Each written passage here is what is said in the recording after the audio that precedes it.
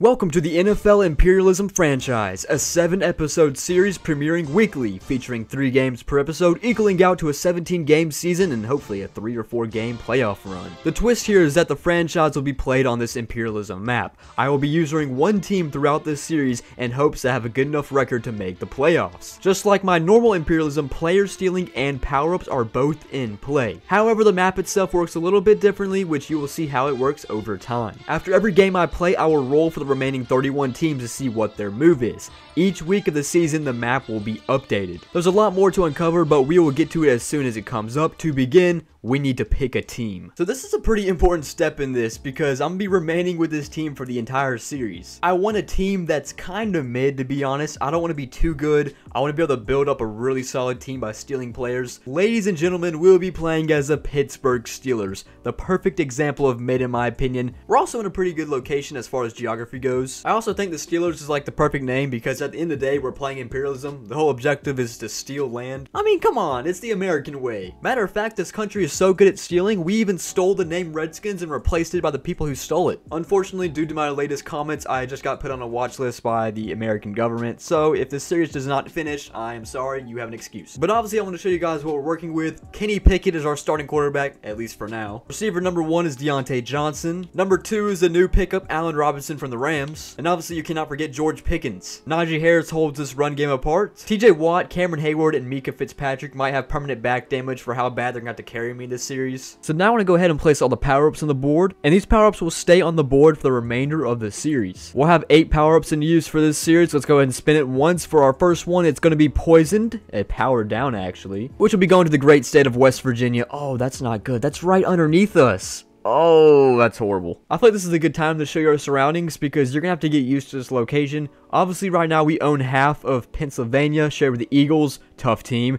and we're bordering the Bills, tough team, the Ravens, tough team, almost the Bengals, tough team, and the Browns, well, they can be tough on certain occasions. And now, to make it even worse, we have the Poison power down right under us in West Virginia. But besides that, we'll continue. We'll get maxed out. Going to Kentucky. And then we get Rewind. Rewind will be going to South Carolina, my home state. And we continue with Bandit, going to Maine. Followed up by White Flag, a new power down, and the flag will be placed on the state of New Mexico. And then we're gonna get Blitz, which is another new one. This one's a power up. Blitz will be going to South Dakota. 2 more left will get redeployed. This will be going to Iowa, and our final power up is Double Trouble, going to the state of Oklahoma. So those are our 8 power ups placed on the map. Let me give you a quick refresher on what they do. Poisoned is the first one you place. This one's a power down. What it actually does is subtracts 5 overall from your top 3 players. Maxed out takes a player at random and converts them to a 99 overall. Rewind takes a legendary player in the past and adds them to their current roster. Bandit steals a player at random, and it can also steal a power-up at random as well. A new power down White Flag, essentially it gives the team a free loss if a team matches up with them. Blitz is the complete opposite. If a team matches up with them, the team that has the power-up wins automatically. Redeployed will switch spots with a random state or team. And finally, Double Trouble gets to steal 2 players instead of 1 for every successful win. Now it's time to get started with the Imperialism franchise, starting with our first spin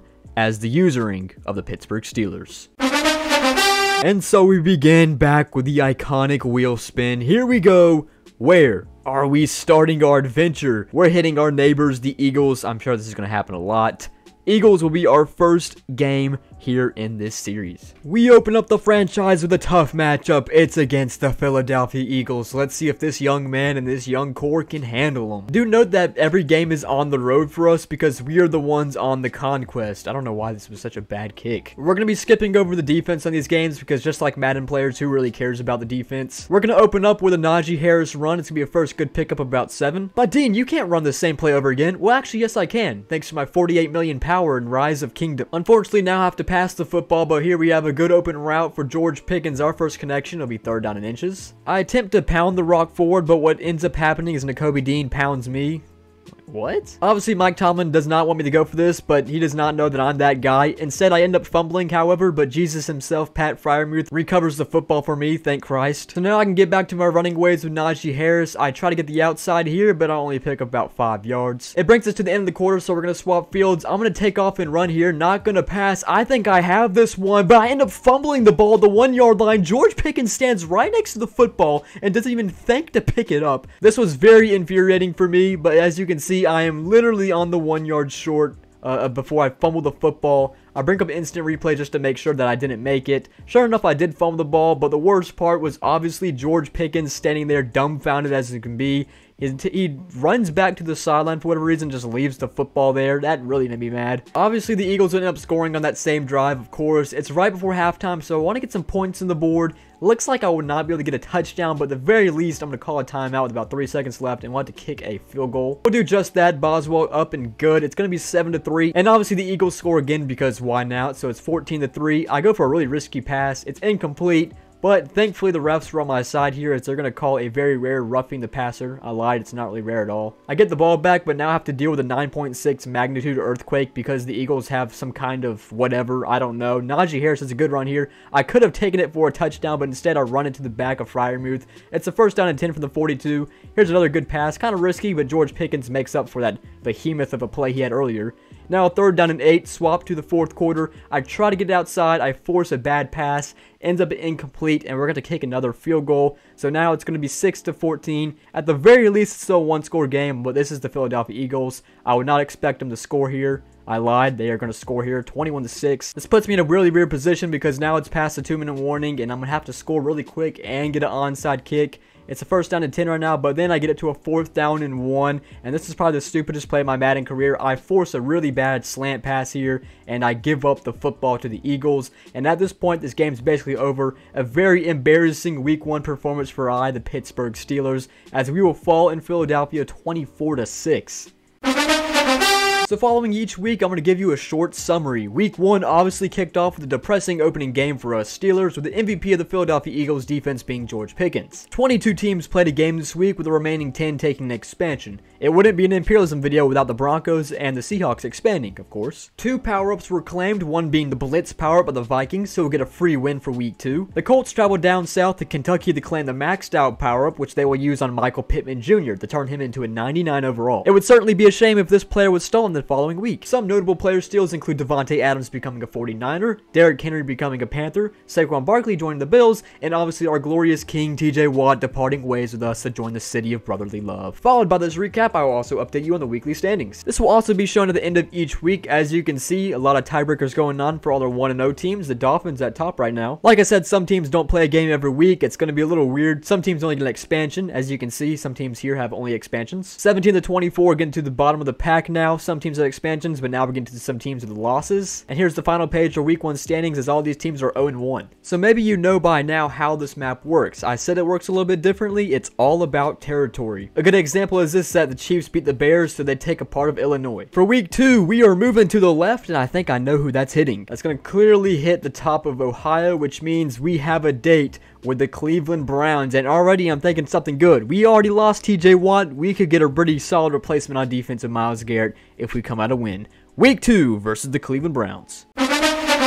We're going to start week 2 on defense. Hopefully our defense can lock up Deshaun Watson. That is something 26 women will never be able to say. And fortunately we do just that, so we're going to start with running the football. Another promising start. Maybe we'll get some points on the board this time. 3rd down and 7, I drop back for a pass, and I have no clue what happened here. Myles Garrett just walks up to me like I'm a grandma and steals my purse. I really cannot make sense of this. I have to pull up instant replay again because this is just laugh out loud stupid. Myles Garrett, literally playing rugby, just steals the football from me. Obviously the Browns end up scoring on that play because why not? 3rd down and 6 for us. I'm going to hit up Patty on this, and we're gonna get the first down and move the chains. And the run game was going really strong. I handed off to Najee Harris. This is a tough run for the man. It's gonna be a 2nd down and 8 to bring in the 2nd quarter. 1st down and goal already. I hit up to Najee Harris again, and finally rewarded with the first touchdown of the season. What a start for Najee Harris. Tie game, the Browns can outscore, so I'm trying to get the passing game involved now. Hit up George Pickens, hoping to make up for what he did last game. 1st down and 10, I take a really bad sack. It'll be 2nd and 15. And at this point, I think this drive is a fluke because I'm going to do a check down, which is usually a sense to punt the football, but I actually end up converting here, and I also get a flag, which ends up being roughing the passer. I guess the refs love Kenny Pickett. I end up taking this drive all the way down to 15. We're handing off to Najee Harris, straight up the gut, almost gets his 2nd touchdown of the day, but we'll be stopped short of the 2. But even better news, I'm going to hit George Pickens in the end zone here, and then finally, man, he has his hands in the football in the end zone. I can finally stop talking about the one play that should not be named. Touchdown George Pickens, and we take the lead 14-7. And guess what? Life is good. We get the football right back. Hoping to get some more points for the half, so I take off with Kenny Pickett myself. I get out of bounds and pick up 8. Look for a pass, and this was the biggest gamble of the day. No clue how I converted this, but we're not going to ask those questions. And I end up just settling for the 3 points here. Just play it safe, and I make it 17-7 before halftime. Where we get the ball back, Najee Harris is back on the run game. I baby this dude. This dude tries to jump on me. I don't know what he's doing.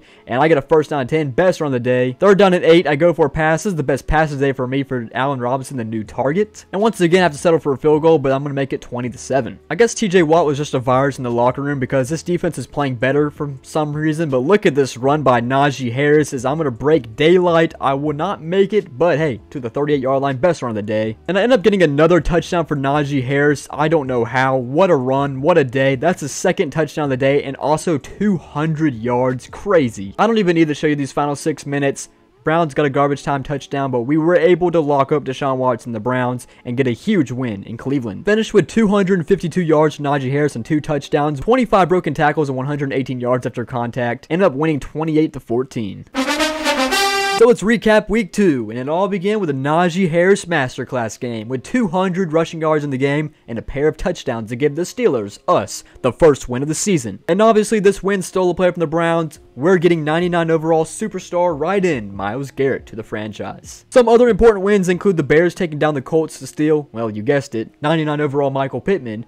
The Bills complete the New York sweep, taking down the Giants last week and now the Jets, and they'll require Sauce Gardner, and the Chargers win D-Hop out west from the Cardinals. Both power downs were claimed as the Cowboys will be forced to take an L in week 3, and the Bengals suffered an illness in the locker room from the poison power down, subtracting 5 overalls to the 3 current best players, Joe Burrow, Joe Mixon, and T. Higgins. And on to week 2 standings, we have 4 teams at 2-0 and undefeated. The Dolphins stay at the top, and quite a bit of teams also at 1-0-1 with 1 win and 1 expansion. So far, we have 3 teams yet to play a game that just isn't expanding. Of course, it's the Broncos and Seahawks, and also the Patriots. Quite a couple teams sitting at 1-1 right now, and a few teams are also sitting at 1 loss and 1 expansion. And as you can see, the Buccaneers, Titans, Raiders, and Texans are all 0-2. As well as the Lions, the reason why they only have 1 move on the board, they're only 0-1-0, is because other teams already played games around them and you can't play twice during 1 turn. So 2 weeks in, I think you get an idea how crazy this map's gonna look. Our area of land is completely clustered. The Falcons took away some beaches from Florida, so Jacksonville responded back and taken away their beaches. And the West Coast is getting a little crazy too. So it's time for week 3. Where will we be going? We'll be going down. And from where this logo is placed, this is easily making contact with the Baltimore Ravens. Third game of the day, second division rival, Ravens versus Steelers. Let's go.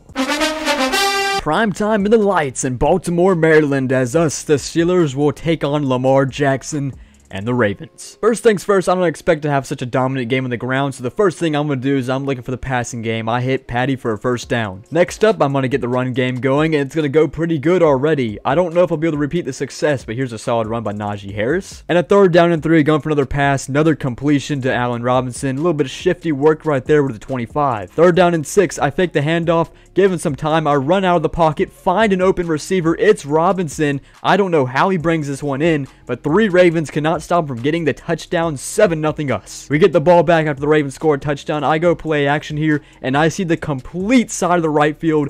No one's even there, and I'm going to get a 30-yard run with Kenny Pickett here. No clue how that happened, but I'm going to hit the Dougie afterwards. Second down and 10 now. I'm going to fake the handoff to Najee Harris. Run out of the right again. Find the open space here to deliver to George Pickens. First and goal from the 3. Second and goal at the 1-yard line. I know I got this with Najee Harris. I lied, I do not, but I only have one option to do here, and I know exactly what it is. We already saw success with running the ball with Kenny Pickett. Let's do the 1. It's a QB sneak, and it's a touchdown to make it 14-7. The Ravens will give us the best early Christmas present I could have asked for. They're going to put us at the 8-yard line after a horrible offensive drive, so I know exactly what to do. It's worked once. Let's do it twice. Kenny Pickett, take it himself. It's a quarterback draw touchdown. 21-7 now, with Kenny Pickett his second rushing touchdown of the day. And he's going to hit the Yankee Doodle. And once again, we're just completely creaming the Ravens now. It's going to be 27-10 before halftime. Najee Harris in the reception touchdown now. I'm going to skip forward to the fourth quarter because it was kind of dull from there, but the Ravens did end up coming back. But look at this highlight reel of a play. Not only do I hurdle that man, I stay in bounds, evade the tackles, and I showboat into the end zone with probably one of the greatest runs of my life in Madden, to be honest. I don't play this game enough, but look at this. Hurdle and break the tackle, stay in bounds with both feet, and that's another 7 on the board for Najee Harris. Ravens would end up getting another touchdown to make it 7 points, so at this point, just gotta get a first down, but instead, I'm just gonna take the risk and get the field goal to put this out of reach. It'd make it 39-29, and I got it through with Boswell. And essentially, this game was over. We ended up winning 39-29 on the road in Baltimore, and Najee Harris had another career day with 140 yards and 1 touchdown. Week 3 started with an impressive performance by our Steelers. Kenny Pickett is starting to develop into his passing game, alongside Najee Harris continues to light up the highlight reels. No power-ups were activated on the map, but we've had plenty of big changes when it comes to rosters. Micah Parsons to the Chargers, Jair Alexander to the Bears, TJ Watt to the Jets, Terry McLaurin to the Panthers, Jamar Chase joins back to the Bengals after being stolen by the Browns, Buda Baker to the Broncos, Marshawn Lattimore to the Chiefs, Jonathan Taylor to the Lions, and most importantly, if you're wondering who I took, Mark Andrews is now the new TE number 1 in the Steel City. Now, I'm sure you guys will be saying, but Dean, Lamar Jackson. Yes, I know, but I feel like taking a quarterback is lame and it's unrewarding, so I'm sticking to my gut and sticking to my man, Kenny Pickett. Now, back to the standings. The Niners are on top now, and you can see the Panthers trail just behind them. They're the only 3-0 teams so far. We have quite a couple teams that are undefeated, 7 in total, includes the Chiefs, Dolphins, Bills, Vikings, and Broncos. And expansion is basically kind of like a tie. Consider it like half a win. And you can see we're on the second tab. We're ranked number 11 right now on a 2-1 record. And we have quite a few teams who are 1 win, 1 loss, and 1 expansion. That continues into our third tab where we have the Eagles, Cowboys, and Giants. But now we're starting to the teams who haven't even won a game yet. And you can see our final tab, no wins here. And you're probably wondering, why are the final 3 teams in placement black and white, which is the Colts, Titans, and Texans? Well, I'm about to bring up a new twist, which I did not mention at the beginning of this video. From here now forward, every single episode at the end of the 3 weeks played, there will be 3 teams eliminated. So by the time we get to episode 6, that means we'll have 18 teams eliminated, which leaves us with 14 teams, and that's enough for a playoff. So essentially what's going to happen is that they're obviously going to be knocked off the map, and the land they had prior is going to be turned into an open territory. So now you see 3 open territories left to be unclaimed. What does this mean going to the next episode? Well, these are 3 perfect spots to place a power-up. From here now forward, every time a team gets knocked off the map at the end of an episode, their territory or their spot they owned will be replaced by a power-up. So going to the start of episode 2 next week, we'll have 3 new power-ups placed on those positions. So this is where I'm going to end you guys off at the end of episode 1. Come back next week for episode 2. It'll follow the same pattern, and I will see you guys then.